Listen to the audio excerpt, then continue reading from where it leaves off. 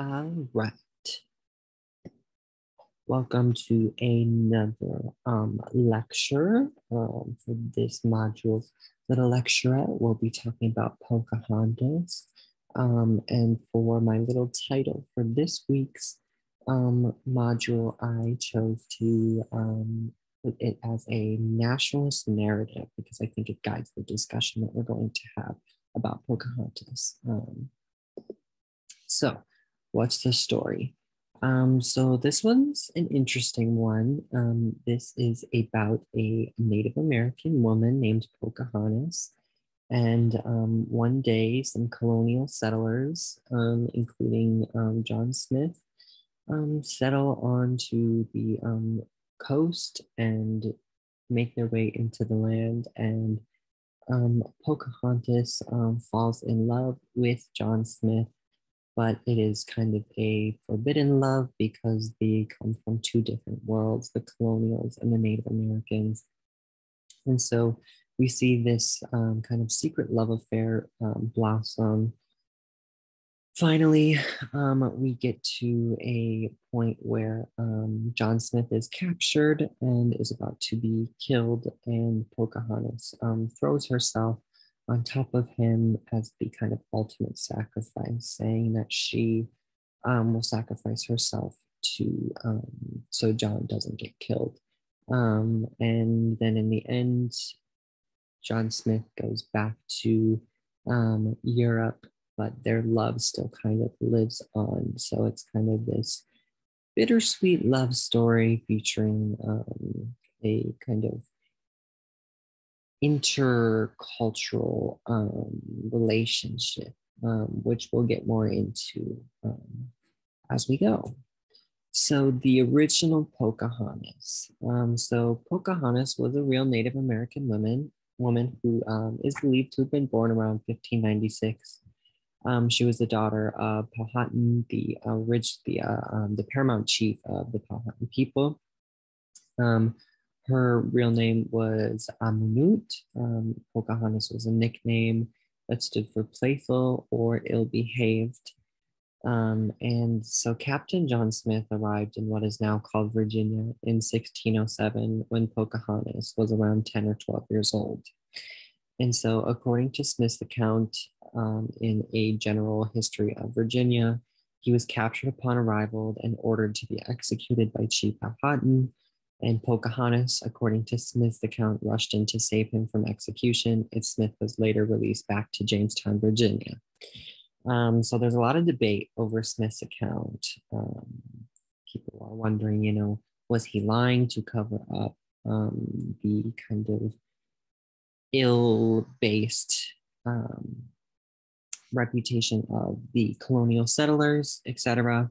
And some people, one thing that's touched on in the true story of Pocahontas, The Other Side of History by Dr. Linwood, Little Bear Costello, and Angela L. Daniel Silverstar, is that could this execution actually have been a ceremony, kind of honoring and welcoming Captain John Smith to the country, to the new land. So there's definitely some debate over the original Pocahontas. The story is just not recorded in a very, concrete way where we can tell exactly the facts. So additionally, around 1610, Pocahontas married Cacombe, and they allegedly had a child. In 1613, Pocahontas was captured for ransom and Cacombe was killed.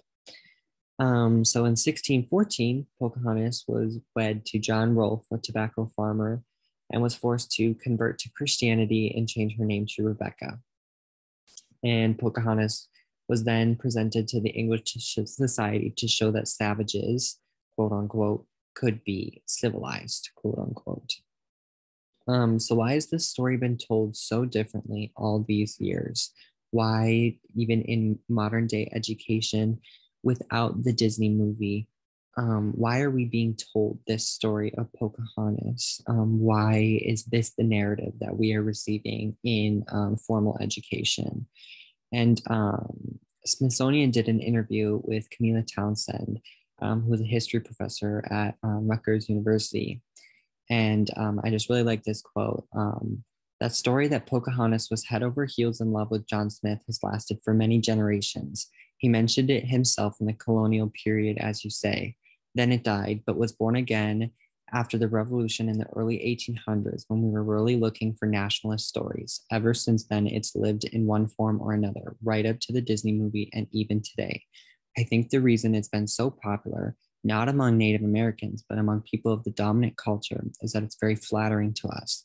The idea is that this is a good Indian. She admires the white man, admires Christianity, admires the culture, wants to have peace with these people, is willing to live with these people rather than her own people, marry him rather than one of her own. That whole idea makes people in white American culture feel good about our history, that we were not doing anything wrong to the Indians, but really were helping them, and the good ones appreciated it. Just kind of connecting this to another idea, kind of misconception that we are often taught in a Western education is the idea of Thanksgiving. There is a whole other narrative to the Thanksgiving story. And I think it's really important that we bring up these stories and these criticisms, because we do hear a narrative over and over again. And we kind of sometimes we mistake the popularity of that narrative as the credibility for it, when sometimes it's simply just the popularity of it. And obviously it is kind of promoted and continues to live on through this feeling of kind of clearing the white person, clearing themselves of the dark past that they have with Native American culture and Native American people. So I think that's a really important aspect to talk about when we're talking about Pocahontas, just because it is such a clear element in this story. So Disney's version of Pocahontas. It was a musical historical drama film released in 1995. And this was during Disney's Renaissance, which is a period where Disney returned to producing animated films after taking a little bit of a break from them. And it was directed by Mike Gabriel and Eric Goldberg. And it was influenced by William Shakespeare's Romeo and Juliet, and feature animations, a different film producing company was working on an animated version of the tale. And so you can definitely see elements of William Shakespeare's Romeo and Juliet in Pocahontas, because these films were being worked on at the same time. There were elements, some people were working on the stories at the same time. So we definitely see that kind of forbidden love element of Romeo and Juliet in Pocahontas. So it received a good deal of criticism upon initial release, but was overall a general success, over 346 million in the box office. It received 2 Academy Awards for Best Musical Score and Best Original Song for Colors of the Wind. The soundtrack for this movie has stood the test of time, and many argue that it is one of the best movie soundtracks for a Walt Disney production in a while, really long time.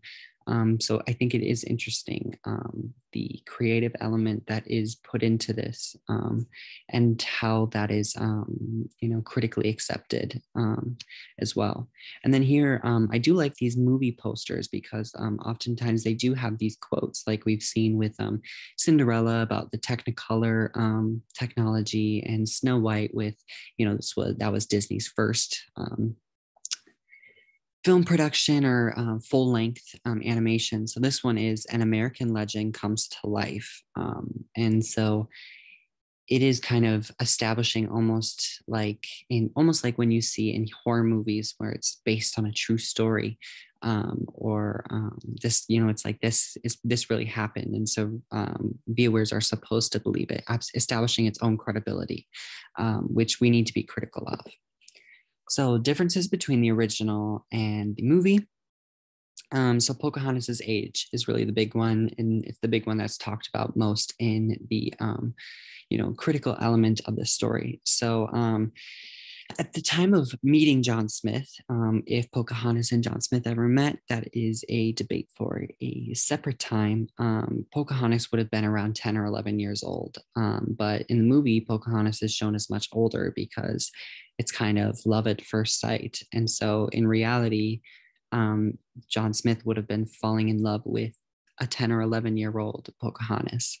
In the movie, um, in the movie, Pocahontas is supposed to marry Cacomb. It's kind of like an arranged marriage situation, and Pocahontas married Cacomb in real life, but he was killed, and she was captured shortly after their marriage. But in the movie, Pocahontas expresses extreme distaste to marrying Cacomb. So this is an interesting way to kind of represent that history, because obviously there is record that they did get married, but these Western film producers are trying to make it look like she didn't want to get married to him. She wanted to be married to John Smith. So John Smith's character, he's portrayed in the movie as an honorable man with a kind heart, kind of like the poster boy for the colonial settlers. But in real life, Smith was a member of the violent settlers who looted and burned Native American villages down, and was a very destructive part of a very destructive force, especially for Native American culture. And then in language is another one. So in real life, most Native Americans spoke little to no English.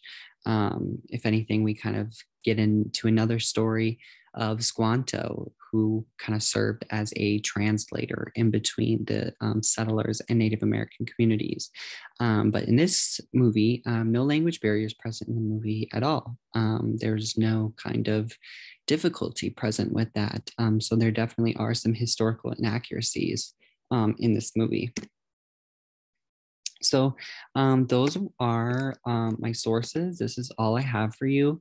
But I really want you to take a minute to reflect on this movie. I think this is a big one, because oftentimes this is Western children's first exposure to Native American communities.